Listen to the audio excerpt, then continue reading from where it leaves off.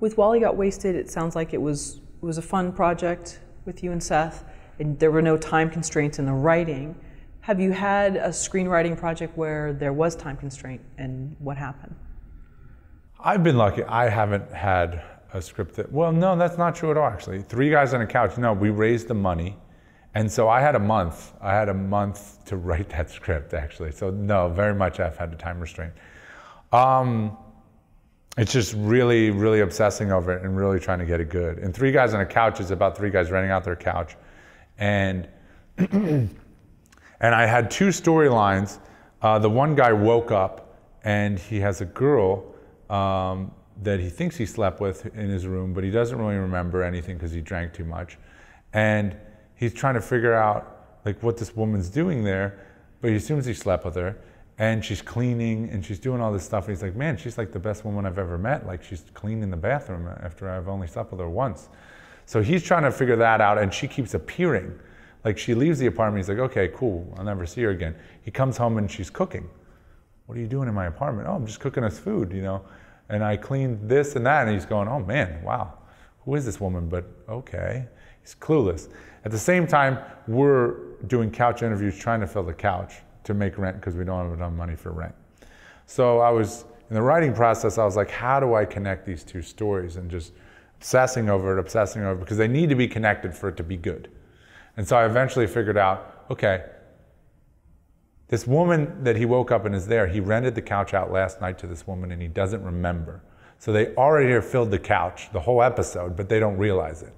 So that's how the two storylines are tied together. And so then I was like, oh wow, that makes a lot of fun dialogue where she's talking about renting the place and he's talking about sex. And they're totally on two different pages. And so he's very confused by her answers to certain things because he's totally talking about something totally different.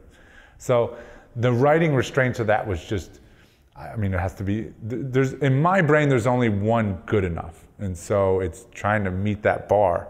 And when you have a time restraint, it's even more obsessive and you got to X out other things in your life at the moment. I can't pick up my phone or I can't do anything other than this. So it's pure concentration. What happened with that project? We shot it. We ended up shooting Three Guys on a Couch. That was Three Guys on a Couch. It's on Amazon Prime. You can watch it on Amazon Prime. Just like Parole Officers is on Amazon Prime as well for free. And WALLY's on Amazon for purchase at the moment and to rent. So. But did someone else want you to come in and make that project, or how did that work with? It was kind of like the wheels were already turning on Three Guys on a Couch. It was like we had a date already to shoot it. And so that's the thing about raising money for any project.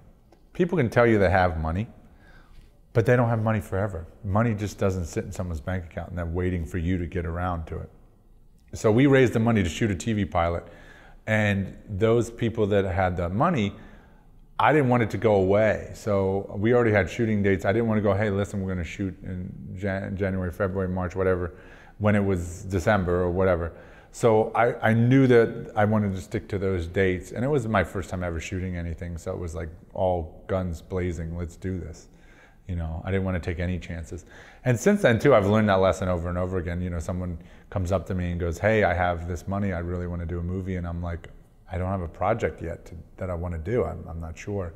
Kind of stinks in a way, because it's like, man, I wish I had that paperwork in order and the project that I want to do so I can take your money, but I can't take your money if I don't know what I want to do with it yet, you know? So that's happened at least 2 or 3 times in my career, where somebody has a certain dollar amount and they're like, hey, I'd love to do something with you.